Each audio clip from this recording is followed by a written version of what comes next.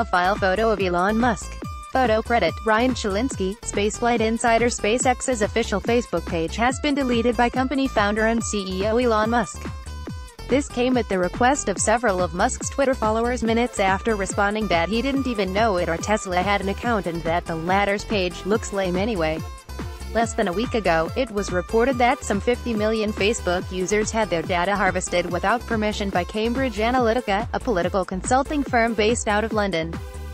Since then, a backlash has formed against the social media giant. "I didn't even realize there was a Facebook page for SpaceX. Will do," Musk tweeted in response to a user asking him to delete the new space company's account, which had more than 2 million likes. "Literally never seen it even once." Elon Musk, at Elon Musk, March 23, 2018. Tesla, another one of Musk's companies, also had its Facebook page removed. The action came during a chain of tweets starting with Musk sarcastically commenting that it was risky for the electronics company Sonos to pull its ads from Facebook for a week. Soon, there were also calls for him to delete his and SpaceX's Instagram pages since the photo-sharing site is owned by Facebook.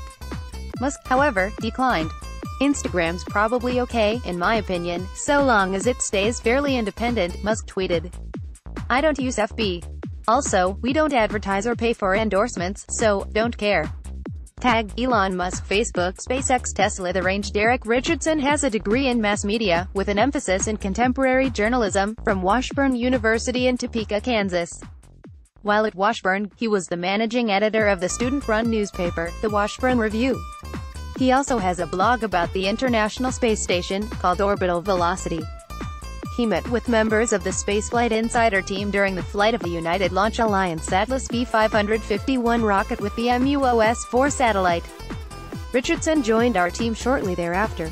His passion for space ignited when he watched Space Shuttle Discovery launch into space October 29, 1998. Today, this fervor has accelerated toward orbit and shows no signs of slowing down.